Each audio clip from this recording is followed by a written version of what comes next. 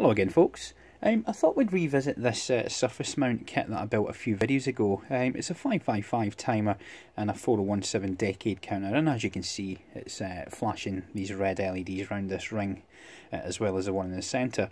But in addition to those LEDs there was 4 blue LEDs, one in each corner, and those basically failed to flash. I traced out the board, couldn't find anything untoward, verified that the resistor and diode were functioning, and they were. There was nothing really to suggest there was a problem with the board. So the only thing I could really put it down to was these transistors being at fault. Now these are marked M6. Now I've not looked online to see the pin out of these. I could find very little on the M6, but I do have a little strip of SOT23 packaged 8050s. So I thought today what we'd do is basically take these transistors off and replace them with 8050s, and see if the kit actually works.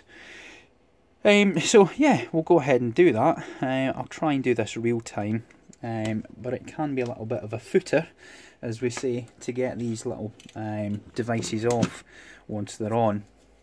I have run out of solder wick, which is quite annoying, so I'm just going to have to really bodge my way through this, really. Not something I like doing where possible, but that's what we're going to do. So I'm just going to re-tin that slightly, and what I'm going to do is I'm just going to pop a sharp blade under the edge of the device. I don't recommend doing this on something that you care a lot about, but as you can see, just by doing that and heating up that single pin on the end there, the device just lifts off the board. Now the reason I say I wouldn't do this on something you care about or something you want to fix properly, if you put too much stress on these two pads here, the traces are probably just going to lift straight off the board, which isn't ideal. But for this little bodge repair, it's a risk I'm willing to take. Okay folks, so that's us released the single pin, and the next thing to do is obviously take off the other side.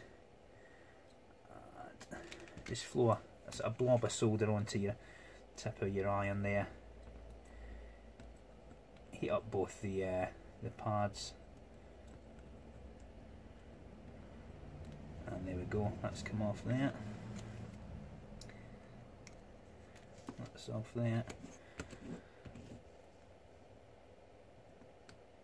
That's off there. And there we go. So that's them all off, and what we'll do is we'll just, as best we can without solder wick, just clean up those pads.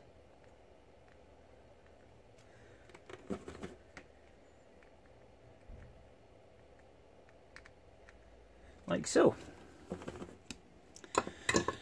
We'll take our new transistors, and if you've not seen me do this before, with these strips, it's easy just to put a sharp knife underneath, peel back the clear film until you've passed the number of components that you require, and then just tip them out onto the bench, taking care not to mix them up with the ones you've just taken off, because I've done that before, I'll tell you.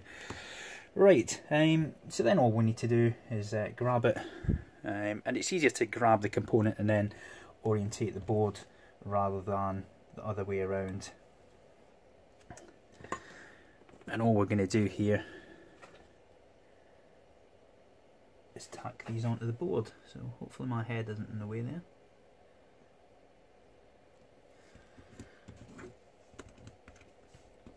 And once you've done the two sides, then just apply a little bit of pressure, and that should secure it quite nicely. And what I'm going to do is, once these are on here, I will go around and apply a little bit more solder, just to make sure that they are actually properly connected.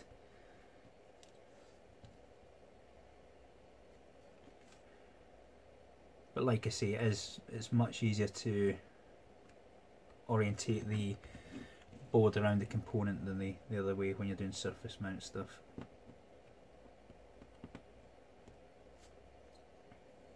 And here's our last one.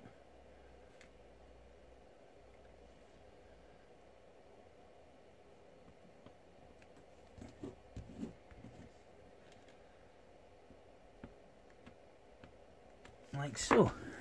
Okay, so that's my components on there. I'll just give you a close up of that. Not too pretty, but should do the job. But like I say, we'll just quickly throw a little bit more solder on there just to make sure that we've got a good connection.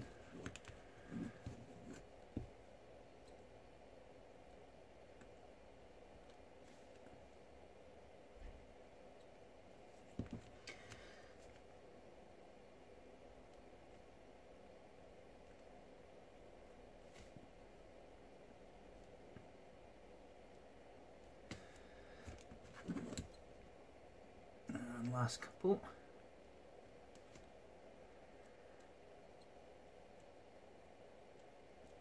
There we go. Now that is probably too much solder on there.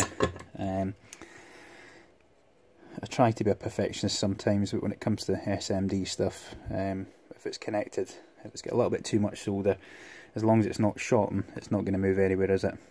So that's the transistors replaced, and I suppose now the only thing is to see if it actually works.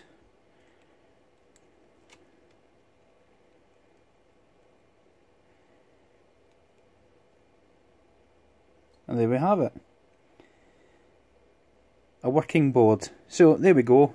All it was the transistors that were supplied were the wrong variants.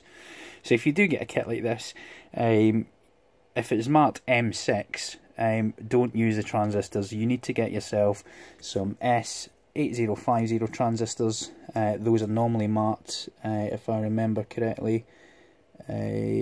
Yeah, Juliet 3 Yankee, J3Y, that is the 8050 transistor.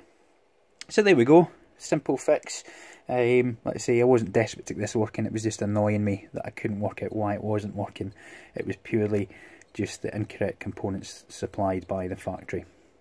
Anyway guys, as always, if you found that useful or interesting, please like and subscribe, and I'll see you again soon for another video. Until then, take care of yourselves and all the best.